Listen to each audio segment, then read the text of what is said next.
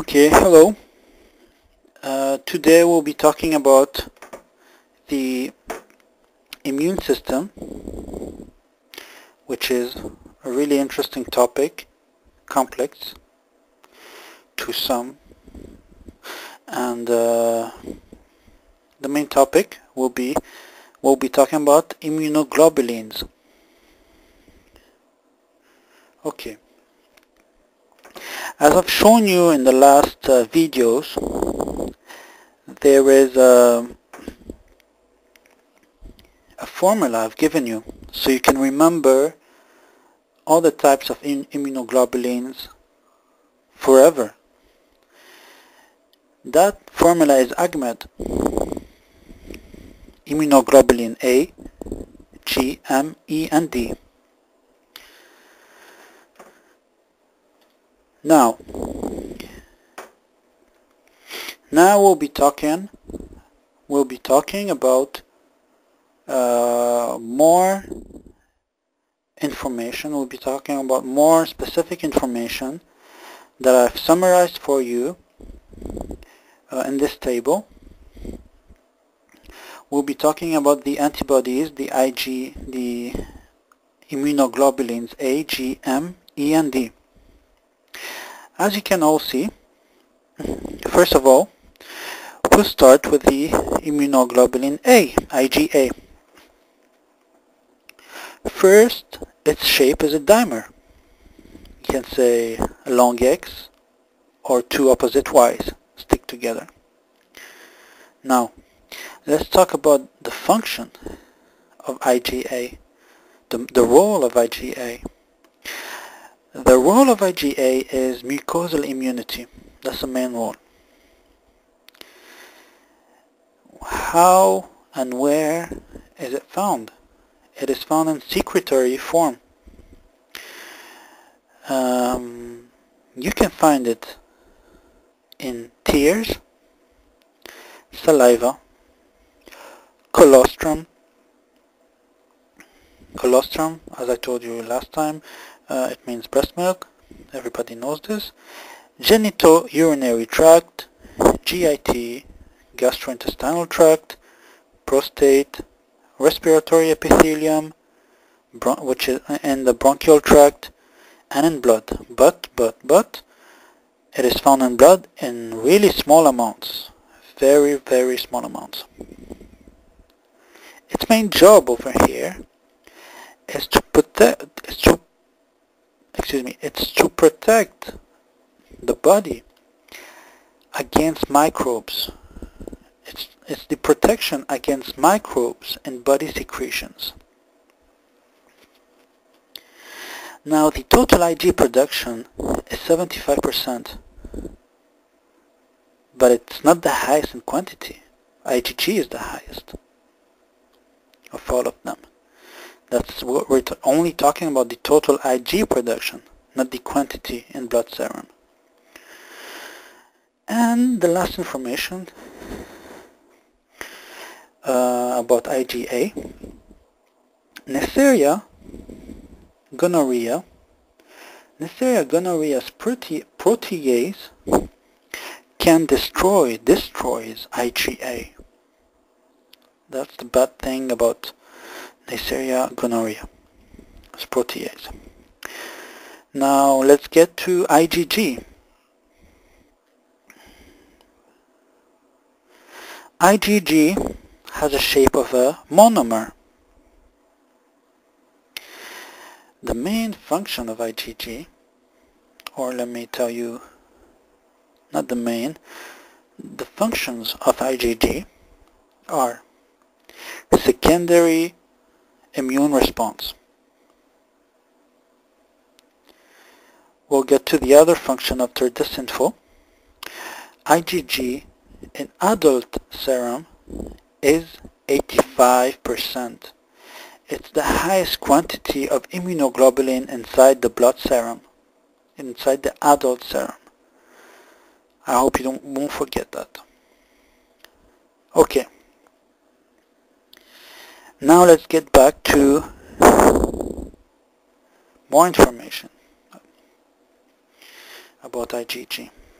Now, listen here. You need to be really attentive. Only IgG only can pass or passes through the placenta.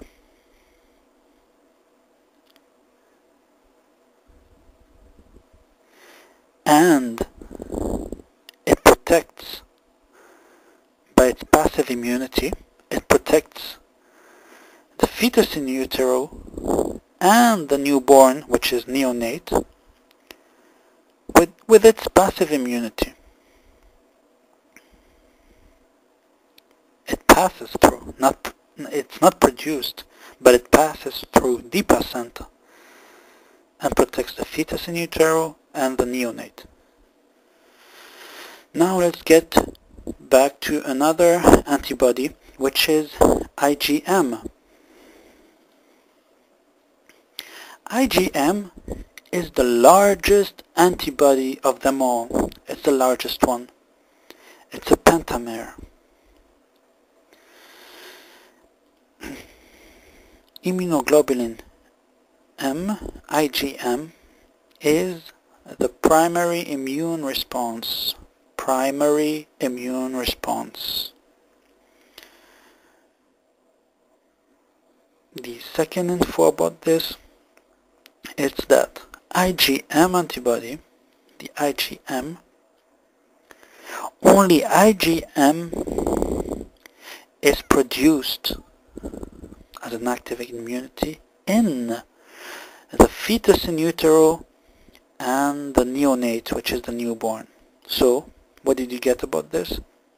So when a fetus in utero or a neonate or a newborn gets an infection, it produces IgM to protect itself against foreign antigens or foreign infections. It is an active immunity and is the only one that can be produced in the neonate and in the fetus in utero. Now let's get to the next antibody. Let's get to the next immunoglobulin, IgE, which is IgE. IgE has also the shape of the letter Y. It's a monomer. The role of IgE, the function of IgE, is known as for allergy, type 1 hypersensitivity, immune system response to parasitic worms. Parasitic worms like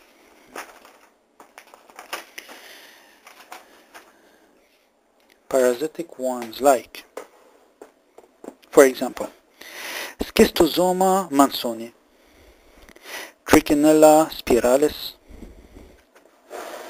and Fasciola hepatica.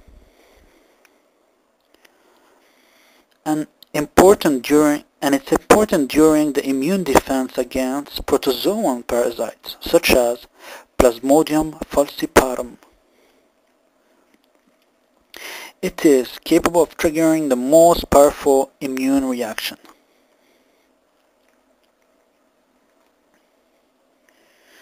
And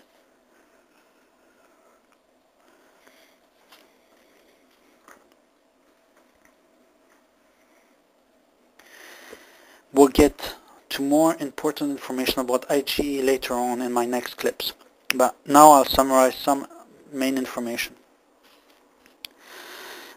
If it's responsible for allergy, of course it should have an effect for anaphylaxis, right? Okay. Now let's get back to the other point, to the next point. IgE binds to mast cells and basophils. To mast cell surface and basophils. plus it is found on eosinophils, monocytes, macrophages, and platelets.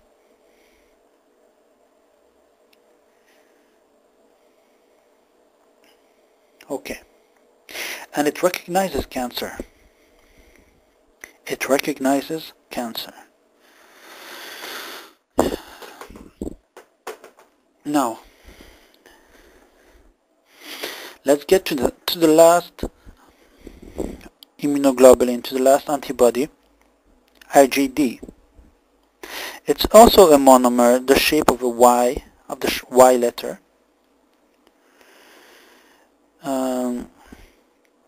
Okay, IgD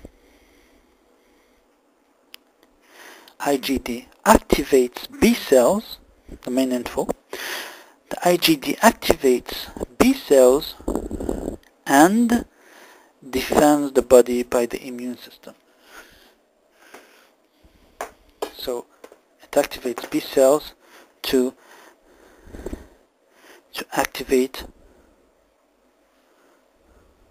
defend the body by the immune system. Also, it starts to be expressed when B cells goes out of the bone marrow to populate peripheral lymphoid tissues. So that was the main information for now. Also, some important information. IgD binds to basophils and mast cells, then activates them, you see, then activates them to produce antimicrobial factors to participate in respiratory immune defense in humans. So, I guess for today, for the moment, it will be enough, and we'll get back soon with more information to widen more your knowledge about many different topics in medicine, and I hope to see you soon. Take care and all the best.